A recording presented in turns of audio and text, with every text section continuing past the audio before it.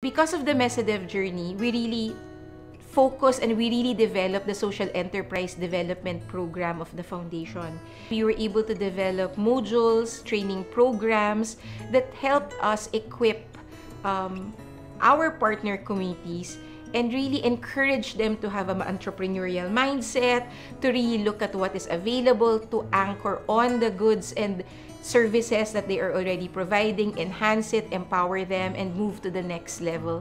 You know, a gift of the MESEDEV, and because of how we were able to apply it in the development work that we do specific to our unit in the foundation, is really a lot of our partner communities got awards, scaled up, were recognized. They joined national competitions for social enterprises, and they placed very well.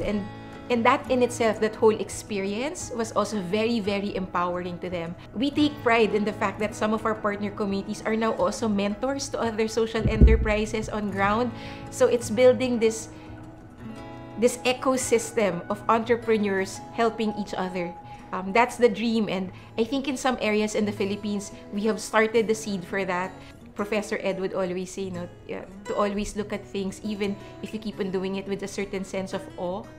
So that's the feeling that I get when I hear of stories coming from our partner communities of how what they are doing is able to inspire others, and what they are doing is now getting connected to other social enterprises in their areas, and how as a network they're able to really push for their social mission and yet be sustainable as an enterprise.